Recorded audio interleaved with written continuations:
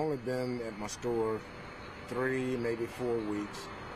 Well-rounded young ladies, really hard workers. Everybody loved them. They came to work every day and just did their job.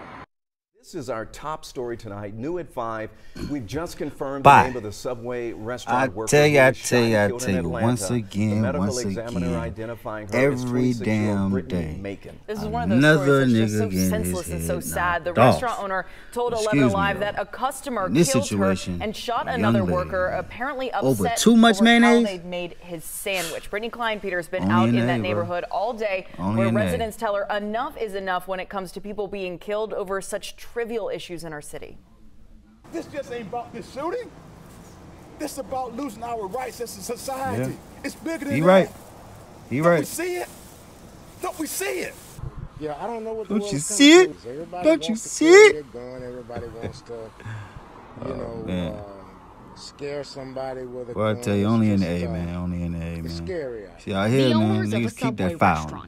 Everybody got Atlanta file. say they don't know if they'll keep their doors open after a customer allegedly shot 2 of their employees Sunday evening, upset because his sandwich had too much mayo on it. Because of what happened tonight, me and my partners, we're actually reevaluating whether or not we're going to continue to do this in this neighborhood anyway.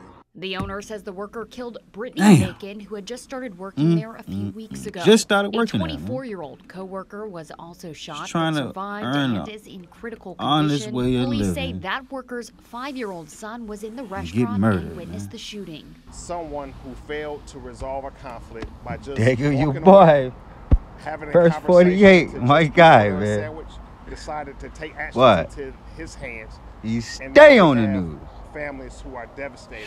Atlanta police say they arrested a 36-year-old man within hours of the shooting, not far from the scene, thanks to a tip from someone in the community. They hadn't identified him yet, but the business owner says the gunman had come to the sandwich shop before without any issues. Community activists showed up outside the business this afternoon, grieving for the victims and begging for senseless gun violence. The grocery store, when we killing each other like this, you know, basketball court, easily be fixed, but it's gonna nigga, take the mall, in Atlanta, Brittany Klein, nigga, at church.